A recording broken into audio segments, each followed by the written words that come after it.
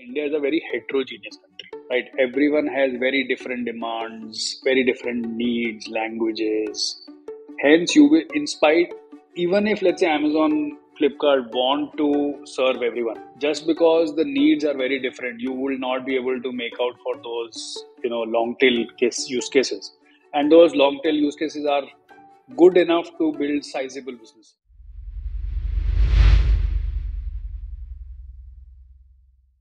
Hello and welcome to the Startup Operator podcast. I'm Roshan Karyappa.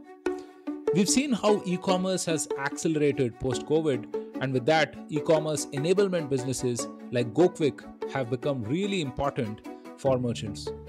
In this conversation, I speak to Chirag Taneja, who's the founder and CEO of GoKwik, about some of the trends that he's seeing in the category, how they're helping merchants improve conversions, and some of the high-level challenges he's solving for the business, like prioritizing the product roadmap or hiring the right people for the job. This is an amazing conversation, a lot of insights in here that you might find useful. So let's get started on this podcast with Chirag Taneja. Hey Chirag, welcome to the Startup Operator podcast. Thank you so much for making the time. Thanks, Roshan, for having me. Very, very excited to do this.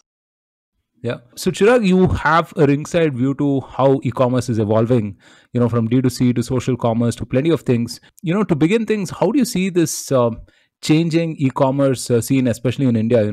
Post-COVID, there are plenty of things that have happened. So could you, talk about a couple of things from your perspective, what you're seeing? Sure.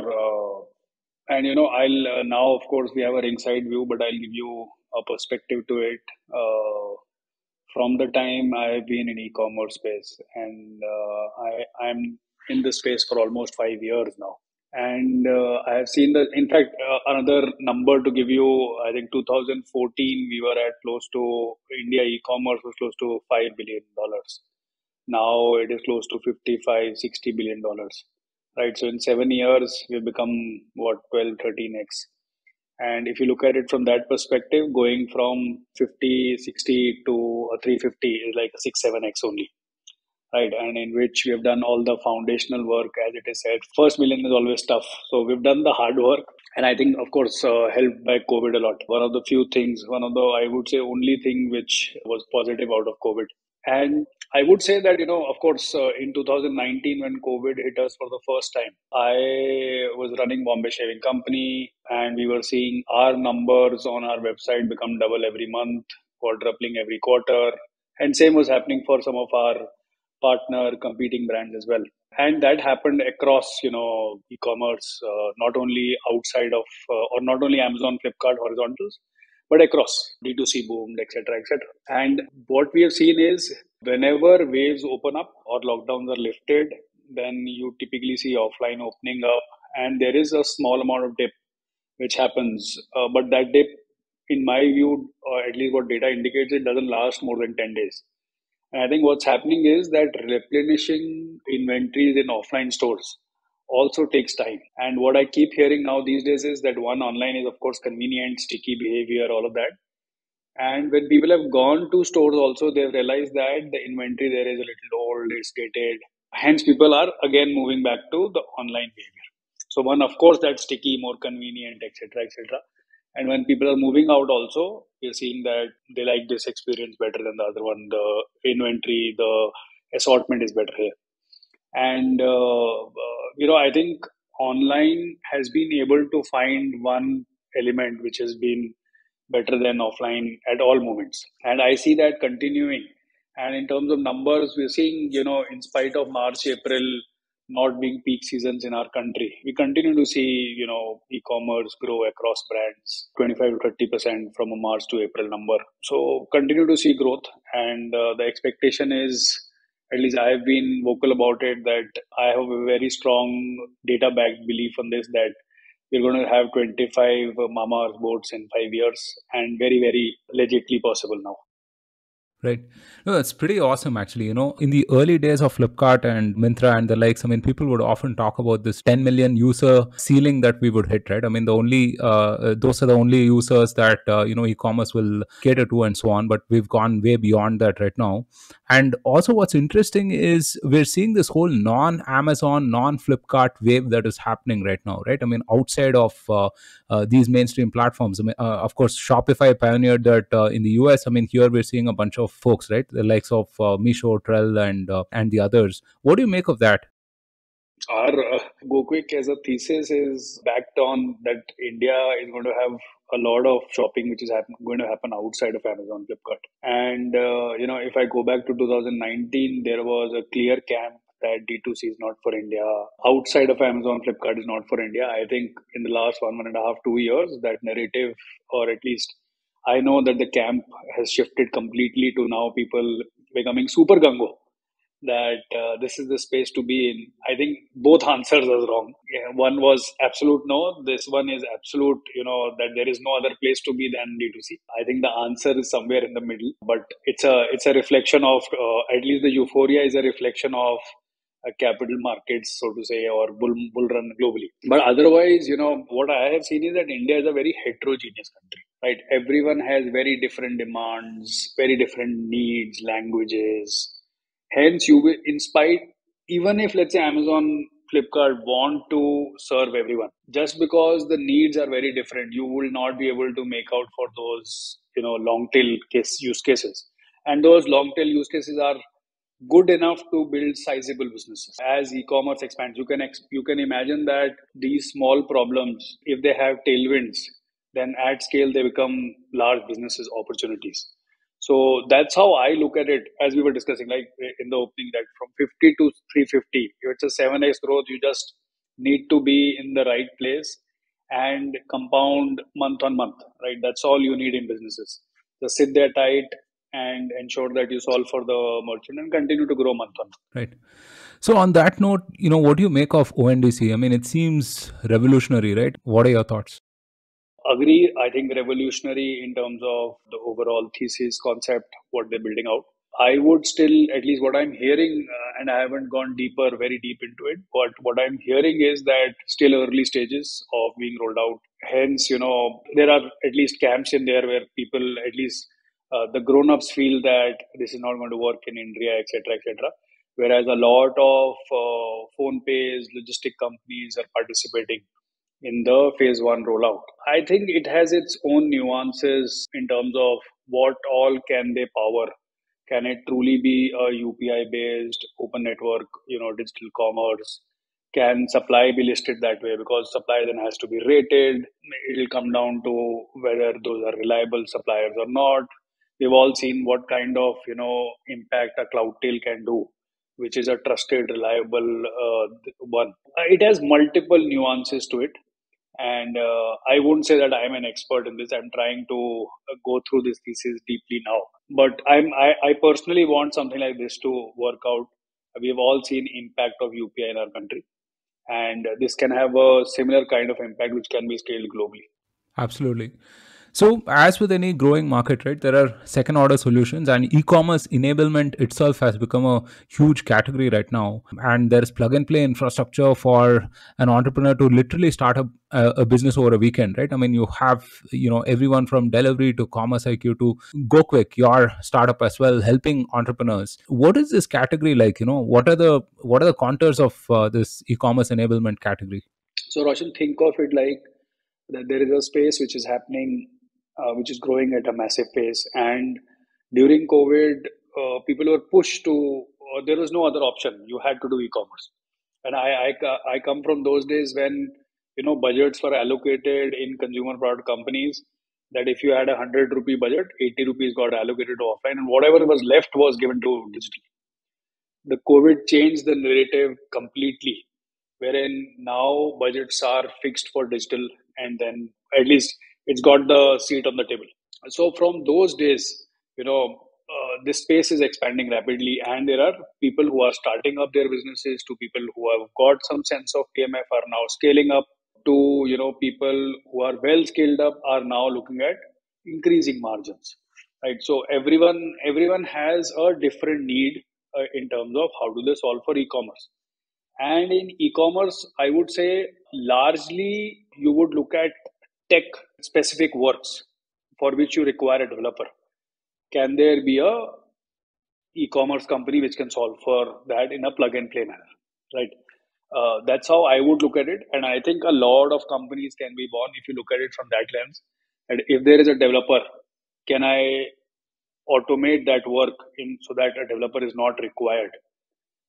Hence, a company can be born there, because we all know that as we move ahead in this technology journey, developers will get scarce, will get expensive, and companies which don't have a technology DNA will find it difficult to attract that talent, even if you have capital. Right? We are seeing that happen in India and so many other companies. So that's how at least I define the space. And then e-commerce has these four broad buckets: discovery, selection, conversion, retention. So you will have problem areas in all of them. And there are many companies which are trying to give power to all the e-commerce players in terms of solving different problems in these buckets, right?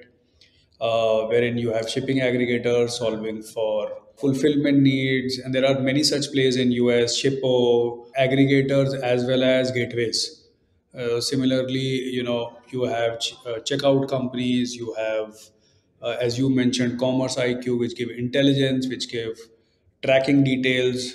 And then if you start to move ahead, then there are funnel related problems, that who people who help you visualize the funnel in a better way.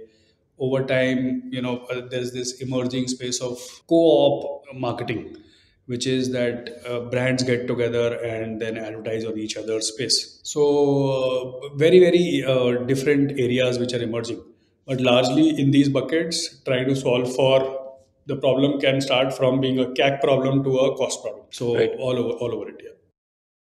Well, it's an interesting way of looking at it, right? I mean, thinking of displacing the opportunity cost of having a developer to solve, one of these problems in the four buckets. You've had an interesting journey. You were a chief revenue officer at Bombay Shaving Company, working very closely with the founder. What were those learnings there that led you to GoKwik? Because you had a job that you loved and you were clearly very successful, and of course we all have multiple ideas. We get ideas every week and every month, but what was that unique insight that pushed you off of your normal life to say that no, I have to do this now? So I have been in startups now for almost a decade now. So started in 2013, and it's the life which I like. And what happened was, if we would have met in Feb 2019 or Feb 2020, I would have told you that I'm not going to do any more startup. Bombay Shaving Company is my place, and I'm doing very well. Just that I think COVID happened, and what became clear was, which I was explaining you earlier, that India e-commerce will Hello. significantly happen outside of Amazon, Flipkart as well. Right. So that was one trigger point for me. And two, I was a merchant myself. I used to face certain kind of problem statements. And I thought that, okay, if this space is going to expand, then these problems, which are today minor, will become major when it comes to solving these problems, right?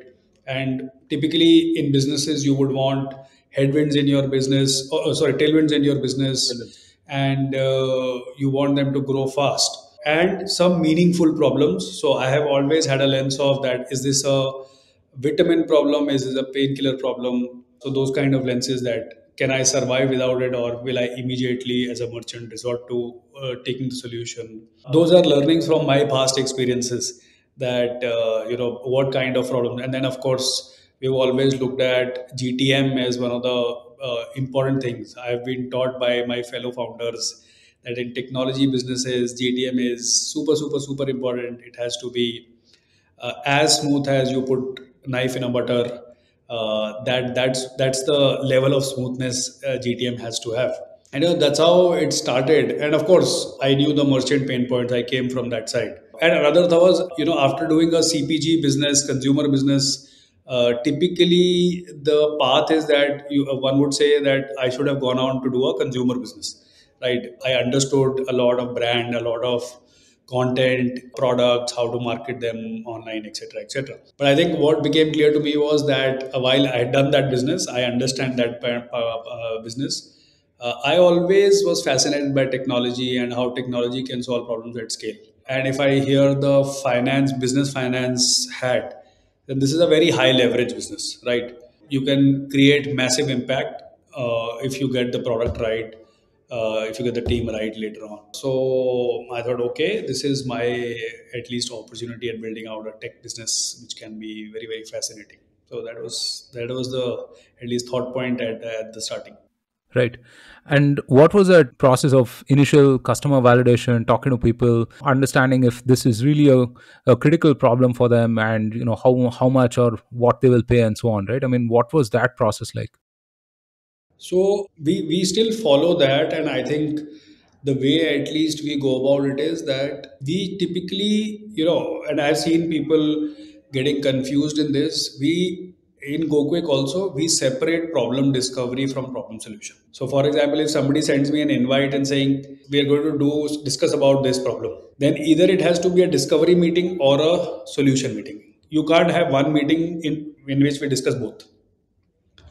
So I think that's the ground rule if you want to solve real good problems. Because what happens is if you've not discovered the right problem right, then you will end up giving a wrong solution. So the more emphasis has to be given on have we discovered the right problem. Yeah. I think all problems are solvable to an extent.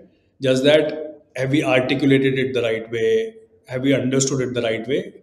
If it is articulated, then you will find that there are many brilliant people in the country who can solve it. In fact, in our team also, we've seen that if we articulate it rightly and ask them, have you got it? It becomes a different ballgame. And I think that's how it started. Now, of course, as the team has expanded, so now I have started to write that problem discovery separate from problem solution. We started with that way that I knew certain problem pain points for merchants. And I thought that, okay, if this is the problem statement, there was no validation which was required for the pain point.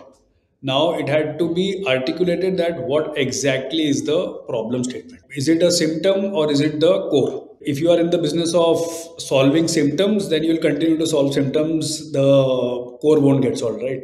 For example, we always do that. Your laptop goes off, we'll typically restart and thinking that, okay, this is going to get solved. But that's more like solving symptoms. Do you get to the root cause? So at GoKwik also, there's a culture of getting to the root cause, identifying why this happened, how it could have been prevented, even for, let's say, small bugs, errors. But going back, so that's how it started, wherein I had certain problem statements, validated with the market, went down, understood what is the consumer pain point, then prepared 7, 8 solutions for it, went to the market, few merchants, tested with them, spoke with multiple VCs on how does this sound to you from a problem validation aspect. And then, when there was a lot of resounding yes from a lot of people that, okay, this looks fascinating, it's going to work, looks like a great GTM, etc., etc. And, that's how it started. Right. Okay. So I think that's more than enough background for us to get into actually what GoKwik does. If I understand correctly, you solve problems across the funnel, from conversion optimization to something like return to origin, right? Which is a key problem for e-commerce merchants as such. So could you describe GoKwik in your own words and also talk about a few popular use cases? Yeah. So GoKwik, as I said, is a company which is trying to democratize shopping experience. In other words, we're saying, can we provide Amazon type experience to the non-Amazon world? Right. That's our vision.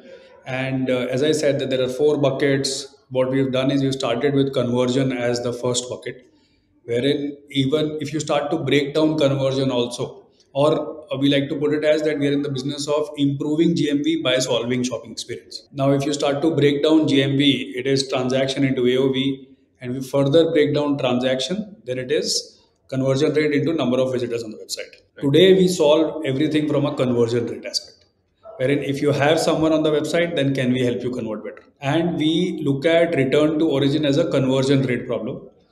Why?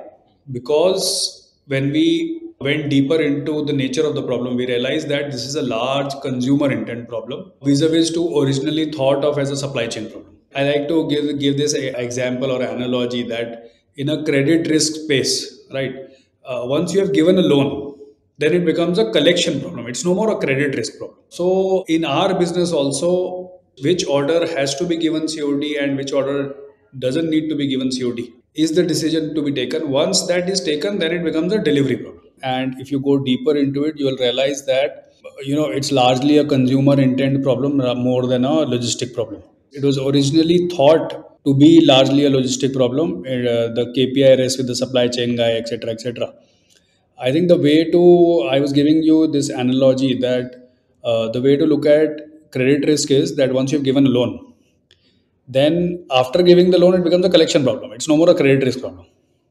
Same with our case that you need to analyze whether we need to offer COD to this person or this transaction or not. Once it is given, then it becomes a logistic problem.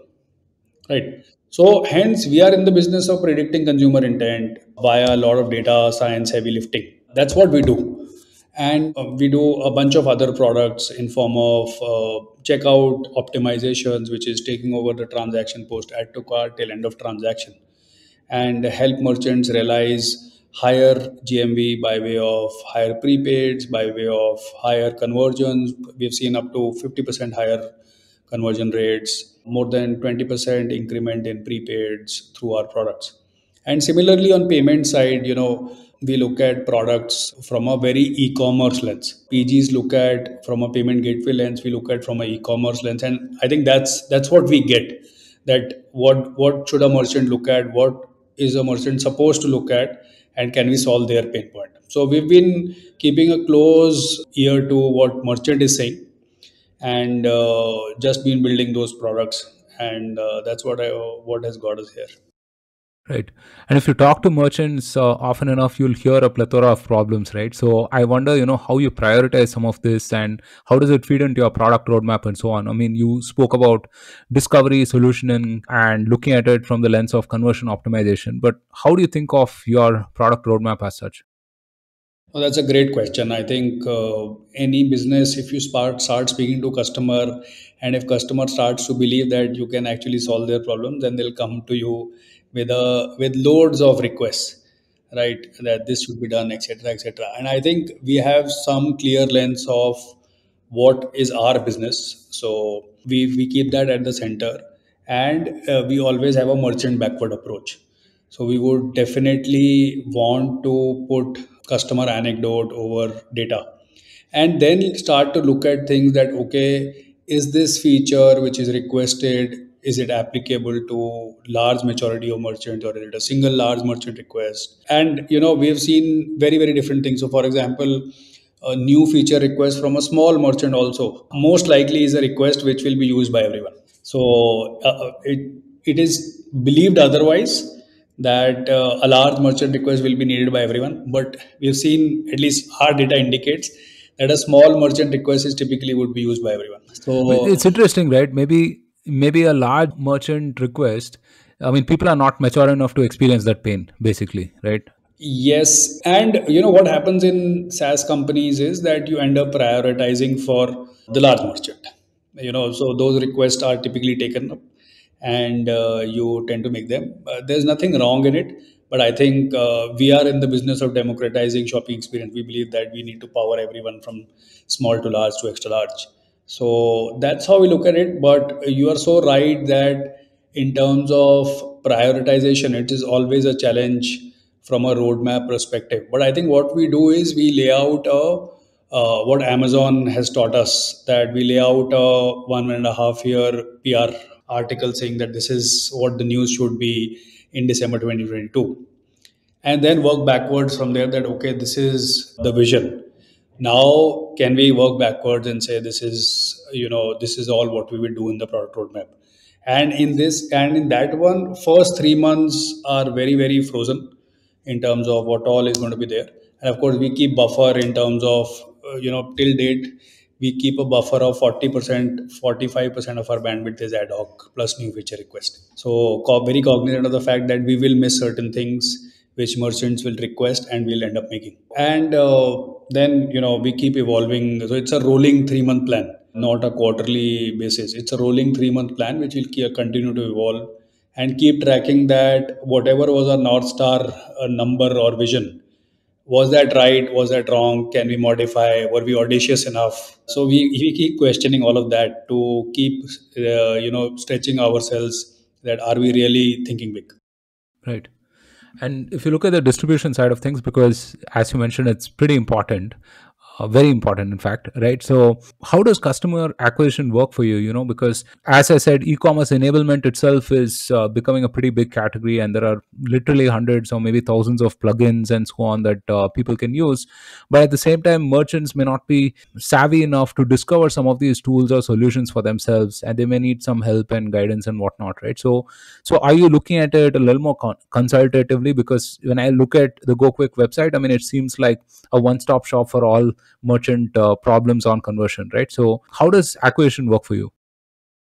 We have been, I would say, there is a good product market fit for our kind of product. Ours is kind of a performance product, it works. And there is an inbuilt product led growth, wherein it's a network business. Now we have close to 80 million users, so who are powered on the network in different ways. Hence, it becomes no brainer for a lot of e-commerce players to look at our business, look at joining us. And with that lens, I think we do see a lot of inbound requests coming our way. Our business is mostly inbound in nature. We do have a smallish 4 or 5 people sales team, which is mostly dealing with some amount of strategic clients, some clients which you want to reach out to. Enterprise won't do a lot of, or at least large Excel and enterprise won't do a lot of inbound stuff. Those are the merchants which they go after. But I think in our business, CAC has never been a concern. There is practically, if your product works, then people are happy to put it on. If it doesn't work, then it's a difficult sell. So that's the way to look at it. And I think it's been true for a lot of product led SaaS companies, that if you believe in PLG, then you tend to power it that way. And in India, at least I would say, the ecosystem is not very large. That the word spreads quickly. There are WhatsApp groups everywhere around, which are there of founders or of digital growth marketers, etc. And the word gets out very quickly, which works both ways, right? Positive as well as negative. And so that's how at least it's been working for us. But it was initial first 10, 12, 15 months. Now we'll ramp up on our marketing efforts, sales efforts. Right. And what are some high level challenges that you're solving right now as a founder, to power the next level of growth for GoQuick? So it's a little tricky that when you start a business, the first challenge is that you need to find out some early sense of some product market fit. That is there a early PMF which is visible? That's what you are searching for. The next one is there a scalable product market fit? And then of course there is profitable product market fit. I think we are in the phase where it is about scalable product market fit. And once you start to get into product market fit zone, typically what happens is that your team sizes expand. Whatever was okay to ignore in the early stage now suddenly starts to become or it starts to be visible as a crack. So you need people to fill those gaps. What it means is that as a company, from a headcount perspective, you start to grow. That becomes a challenge. That how do you now build out the org design? How do you ensure that there is culture? How do you ensure that there is alignment of purpose of what we're trying to achieve? And there is a deeper nuance there, that interpretation of a sentence in remote world can be very different for 10 different people. And you will realize this when there is an end of sprint, end of month, that they were busy in doing something, but it wasn't leading to the objective. How do you So my job has become, in addition to the new product discoveries, is one, getting the right team in place. So getting right product folks, right senior people in the team.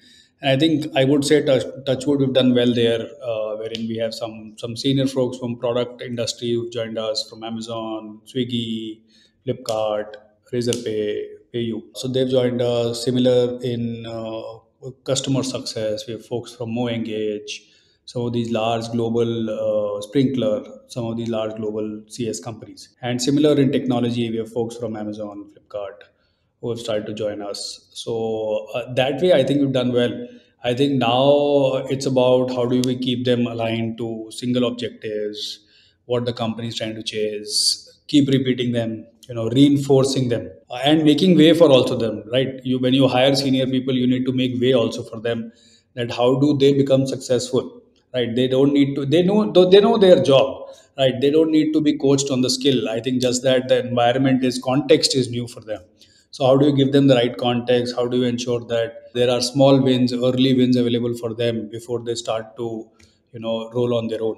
So that's become some part of our job in addition to what we've been doing, right? From managing investors to managing clients to ensuring that our products are performing.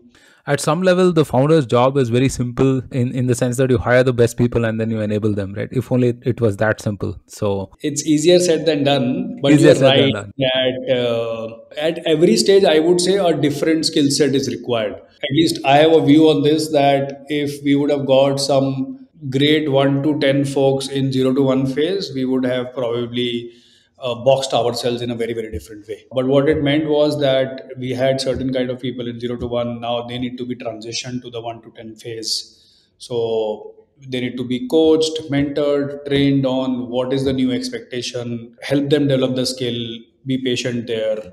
So those are some of the things which we are doing, investing in their success as a company. You're right that hiring is an important task, and that's probably what I do. I end up spending 60% of my time on hiring and managing some of those people. Yeah, I think you bang on there. So, just a follow up on that note, right? I mean, you mentioned 0 to 1 and 1 to 10. I think you need very different mindsets operationally to function in both these phases. What are some of those characteristics that you see of people, who can function in both, right? I mean, who have done the 0 to 1 and are now like, really kicking ass in the 1 to 10 journey? It's a tough one. Mentally, first you have to accept that this is a change of arena, right? It's a tough one because you're working with the same set of people, and now we used to celebrate a lot of firefighting when we started out the business. That's how it works, and now we changed gears to saying that now no more celebration of firefighting. We started with safe to fail to now a scaled up product can't be, you can't push out something which suddenly stops to work. So it forces you to reflect a lot of on your initial values to now a scaled up company has different values, right? Or those interpretations become a little difficult that you can fail, but you can't fail on prod. You can fail on dev modes, you can fail on documents, but you have to got it right on production, right? So I think, and in 0 to 1 phase, I would say there is a lot of data. In absence of data, there is a lot of gut, which a founder has that, okay, this is what I believe is going to work. And you have a very smallish team. So good part is that you have a smallish team who can rally around you and you get momentum because it's a lean team. One single thing you hit and you are on.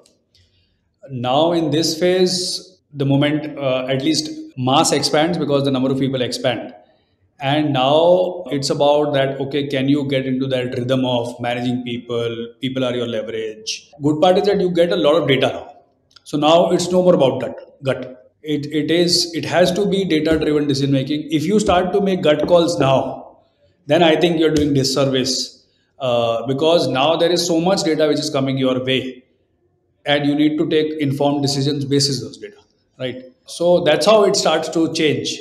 From a founder perspective, you were used to taking some gut calls. Now you have to change gears and you have to take data driven calls. You were used to throwing people at the problem. Now you're saying, let me get some specialists and ask them to do their jobs. You were used to living in a very, very ambiguous world wherein I having very, very high self belief that, okay, we're going to win from here, to now having a very different set of people who know that, okay, this is my domain, we're going to clearly draw our swim lanes, and this is where we will run. So that's how it changes.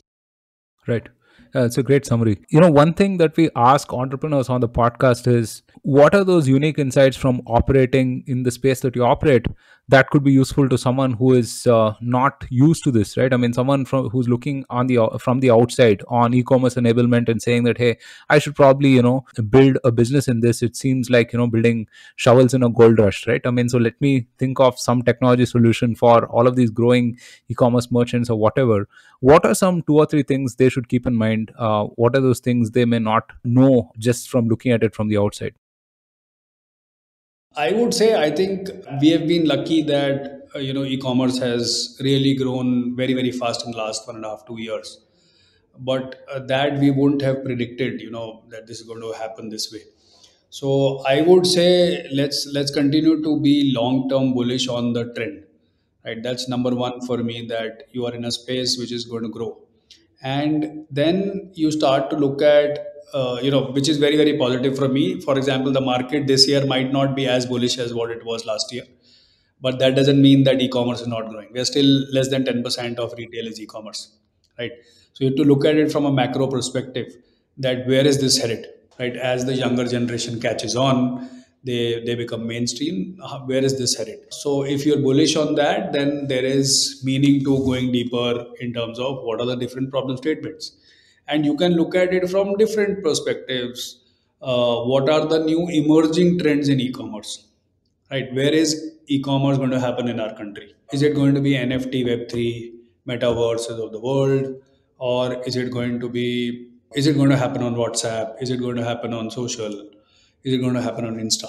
And that's where you will realize that a lot of opportunities. While the retail, I like to put it this way, that history repeat itself, but in a new avatar.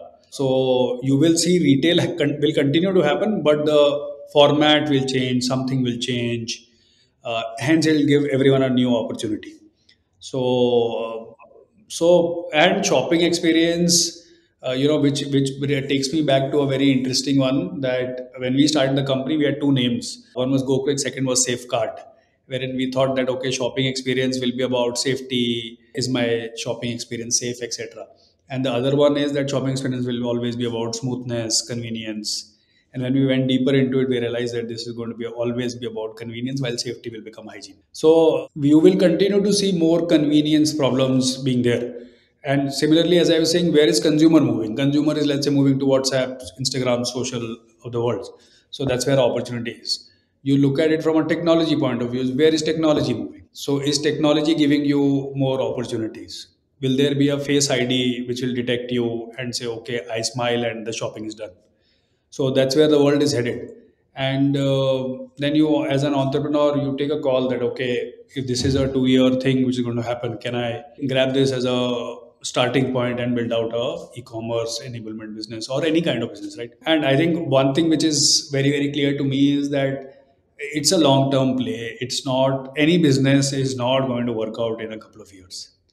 It's going to take 7 10 years, so we better commit to it long term. This is a, even it's a VC backed business, traditional business, bootstrapped business. Everything works on compounding. So that's the holy grail, which by nature, by design, it is supposed to happen in long term.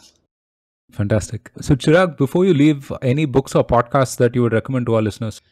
I can recommend a lot of books depending on topics, but some of the good ones, at least, which I reread every quarter, is the first one is High Output Management by Andy Grove. So that's at least on top of my list. Then for SaaS businesses, I think there is a good one called From Impossible to Inevitable. Very very good.